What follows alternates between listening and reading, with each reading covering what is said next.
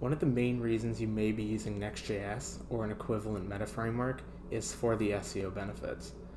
Next.js or SvelteKit or whatever other meta framework you may be using will allow you to index your entire pages, unlike React, where you won't be able to actually see a lot of the page's content and you'll just see an empty div.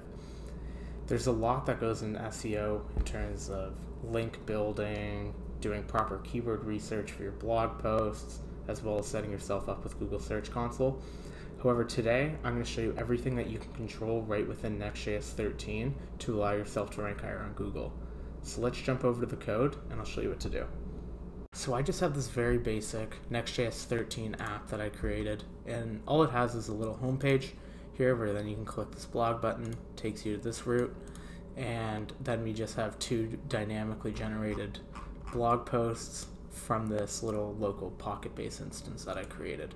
Very simple project, but it will allow me to show you what you need to do to make this better. In this project, I did some things right and some things wrong. I'm going to take you through each of them. So let's first jump over to the blog page. This right here, if you can see this code pretty well, this is exactly what you don't want to do. I made this a client component, and instead of using Next.js 13's fetch API, I'll leave a link to in the description explaining how all that works. I have a whole nother tutorial series on the difference of Next 12 and Next 13. However, it adds React client components. So that means that all of this content on this page is being fetched client side. And I'm going to show you why that's a problem. If we go to Postman here, I already did a request to this route. Just a GET request to localhost 3000/blog. And what this page, where can I find it? I have, while the Axios GET request is loading, I have it just render a p tag that says loading. This is how you would have to do it if you were going to render things client side. So what happens though is if you do a GET request, you're just going to see the loading. You're not going to actually see the content that's being rendered, similar to what would happen if you're using React Router for your application. That's why a lot of people opt not to use it, is because it just renders an empty div where your content's going to go and search engines can't pick that up. So what I'm going to do is I'm going to quickly change this over, and I'm going to show you the right way of doing it. Okay, so here's what your code should actually look like. What we're doing here is we're using the built-in fetch API right in Next.js that allows us to revalidate the server request. So if you see at the top here, we got rid of that use client directive. If you don't use the use client directive in Next 13, it means that it's a server component that's going to be rendered server side. So what this means is essentially every 5 minutes, so 300 seconds, 5 minutes, it's going to revalidate, it's going to do a request here, and it's going to revalidate the content and check for any changes. If you don't want to use, if you don't care about revalidation, you could also get rid of this here. You could do this, and you could go cache and then force cache. You could do something like that. That would work. However, since we're doing a blog and we're taking it from an external API, we're going to want to revalidate this. Both of them, though, are essentially the equivalent of get static props. They are server-side generated, or my apologies, statically generated. So that means every time there's a request to the server, it's already going to have the page cached, ready to go, send it right to the client, what's very good for your web vitals, as well as if we go back to Postman now, where I did that request earlier, I redid that request off camera, and you can see here that now we don't see that loading block, but we see the actual titles of our pages. So that is what we would want the search engine to see.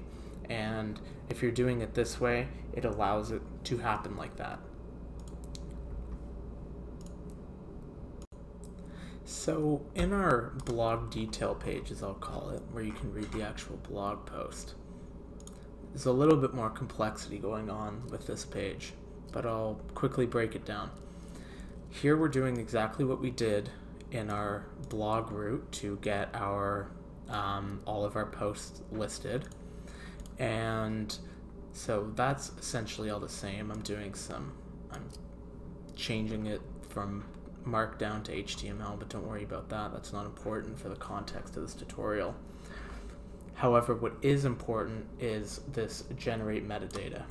Your metadata in your SEO journey is very, very important, and specifically your title tag and your description or meta description tag.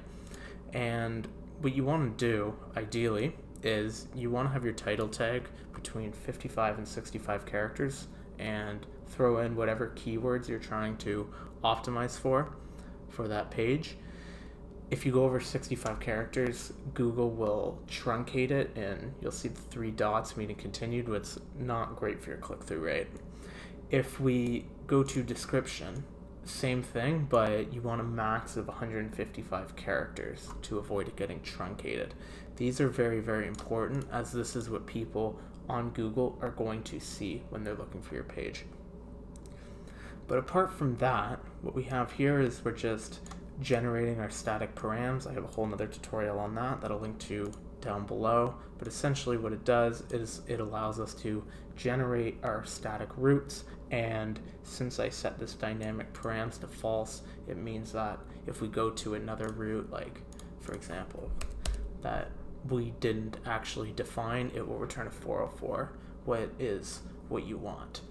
Some other tags that I would recommend using, they don't directly impact your SEO, but are your Opengraph tags.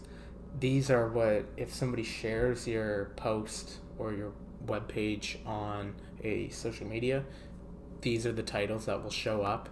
If you can picture those little boxes that will show up with a image, title, and description when you share a link.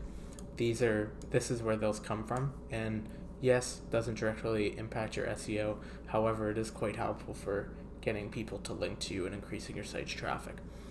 As well is, we're not going to have any duplicate pages in this, so I'm not going to show it, but if you do have pages that could potentially be duplicates for whatever reason, you should use a canonical tag, and you can throw that right into this metadata object as well.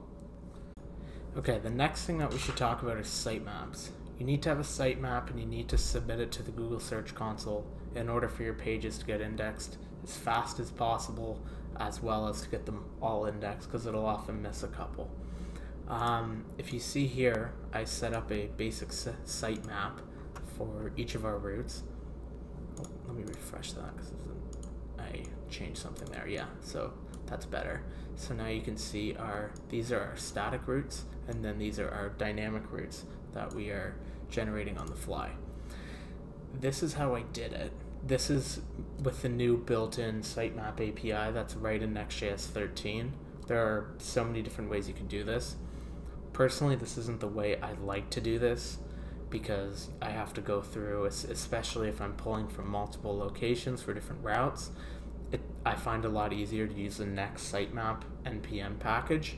However, for this is a simple example. I just want to hammer home how important it is to have a sitemap. And if you've been watching some of the content on this channel, you know I talk about sitemaps a lot and how important they are for your Next.js site.